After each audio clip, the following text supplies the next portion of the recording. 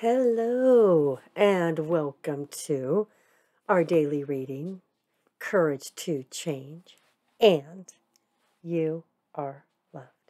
Yes, you are. This is January 3rd, and thank you for being here.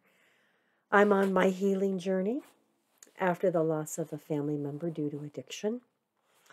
We're doing our one day at a time with Al-Anon, and Al-Anon refers to and supports the family members and friends that have somebody in their life that is struggling with addiction. And yes, Al-Anon addresses alcoholism. There are many different forms of addiction out there. These readings are extremely powerful, and I know that they can help. I know that they can help. It's a matter of showing up each and every day. So thank you for being here. I'm going on my healing journey and in hopes to help somebody out there also on their healing journey. So thank you for being here. This is January 3rd. Okay. I am writing my life story with every single today. And I am moving in a positive direction. If not, perhaps I need to make some changes. I can do nothing to change the past except stop repeating it in the present. Going to Al-Anon meetings and practicing the principles of the program are some of the ways in which I am already breaking out of an unhealthy, unsatisfying patterns of the past. I believe that my life is built upon layers of little, everyday accomplishments. When I think this way, setting goals and taking small tasks becomes nothing more than a daily strive to make my life better. Taking some tiny action each day can be much more effective than weeks and months of inactivity, followed by a frenzied attempt to make radical changes overnight. It certainly leaves me more serene.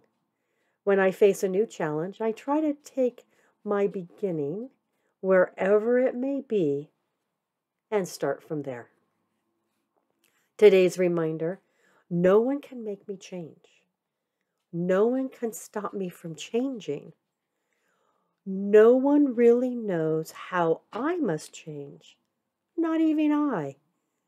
Not until I start. I will remember that it only takes a slight shift in direction to begin to change my life. That is our reminder for the day. And our quote is from Lao Tzu: "The journey of 1,000 miles begins with a single step."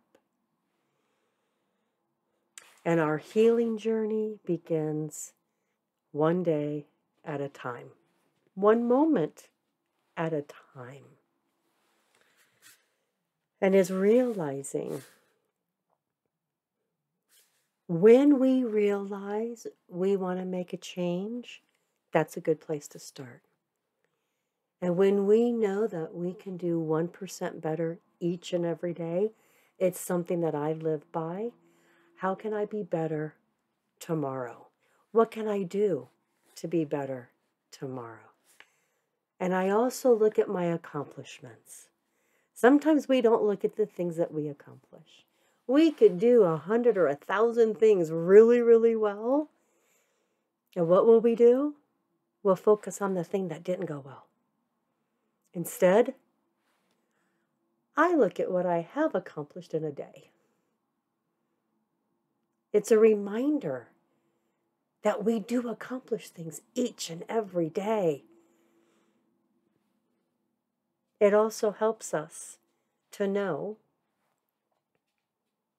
we do accomplish things. And when I think about the things that didn't go well, I look at that differently too. What can I do better tomorrow? That's what I ask myself. What can I do better tomorrow? that helps address those things that didn't go quite as well. And sometimes we want things to turn out a certain way. They don't quite get there. What if they turned out the way they were meant to? Or what can we do better tomorrow? This is our reading for January 3rd. One step, one moment, one day at a time. Thank you for being here. Thank you. I'm on my healing journey, and I certainly hope this is helping you out there. And please remember, you are loved. You are.